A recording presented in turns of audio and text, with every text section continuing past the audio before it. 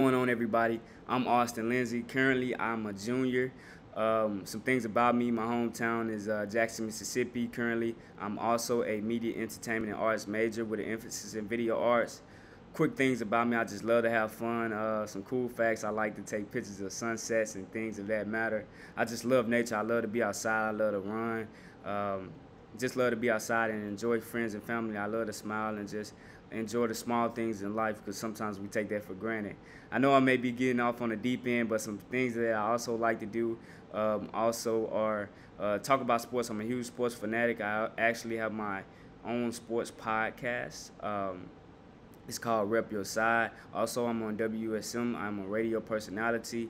And some things that I'm hoping to gain from this class are to simply just understand the knowledge of music. I've been running for music my whole life. My dad was a musician. A lot of people in my family were. But it wasn't something that interested me as much. But I'm hoping that I can tap into that and just understand where music has brought us and the things and the ways that it impacts us that we take for granted. Also some things that I want to do after college, or where I want to be, is just one word for me, is just to succeed. That's just one word for it. Some places I plan on being, speaking it into existence, is on ESPN one day, maybe as a sportscaster, not maybe as a sportscaster, or wherever life takes me, or wherever that is.